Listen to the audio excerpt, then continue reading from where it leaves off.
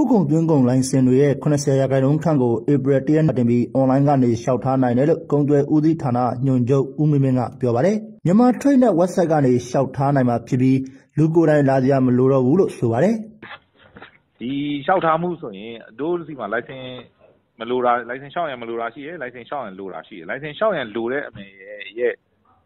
15ကနေ20ရာခိုင်နှုန်းကတော့ကိုတို့က online fully online စနစ်နဲ့ပေးနေပြီဆိုတော့ကျန်တဲ့80ရာခိုင်နှုန်းကလူကိုယ်တိုင်လာလုပ်နေရတာဖြစ်တာပေါ့နော်လူကိုယ်တိုင်လာလျှောက်နေရတာဖြစ်တာပေါ့နော်ဆုံးဖြတ်တိုက်တဲ့ဟာတွေလုပ်လိုက်မယ်ဆိုရင်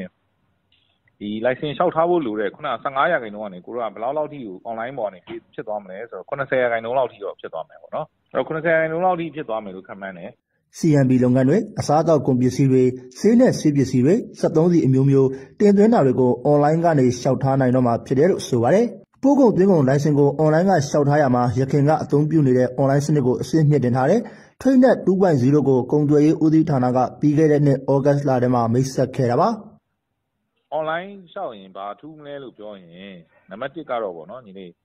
ဒီခုနအဓိကရွေချက်ကတော့ကိုတို့အခုရေးပေါ်လုပ်လိုက်တဲ့ဟာကတော့ဗာလဲဆိုလူတွေနဲ့ဒါဟိုရုံးနဲ့မလာရအောင်လုပ်တဲ့သဘောပေါ့နော်နံပါတ်1ကအချက်ကတော့နော်ရုံးမှာရုံးသိလူမများအောင်ကိုလျှော့တဲ့သဘောပေါ့နော်ဒါတစ်ပိုင်းပေါ့နောက်တစ်ပိုင်းကတော့ဟိုသက်ဆိုင်တဲ့ကုမ္ပဏီတွေကလည်းသူတို့စီမှာဒီ agent တို့ဘာလို့အခုချိန်မှာဟုတ်လားငှားပြီးတော့ဒါ license လျှောက်ဖို့ကိစ္စတို့ဘာလို့လုပ်နေရတယ်ဆိုရင်သူတို့မငှားတော့ဘဲနဲ့သူ့ရုံးက staff တယောက်ကပဲလုပ်တယ်ဆိုရင်သူတို့လည်း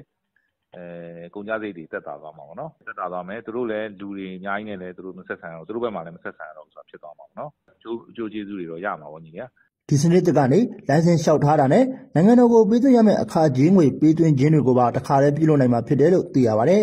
မြန်မာနိုင်ငံအတွင်းမှာဆောင်ရွက်နေတဲ့ကုန်သွယ်ရေးလုပ်ငန်းတွေထဲမှာပင်လယ်ရေကြောင်းက85ရာခိုင်နှုန်းဖြစ်ပြီးနယ်စပ်ကုန်သွယ်ရေးကတော့25ရာခိုင်နှုန်းဖြစ်ပါတယ်။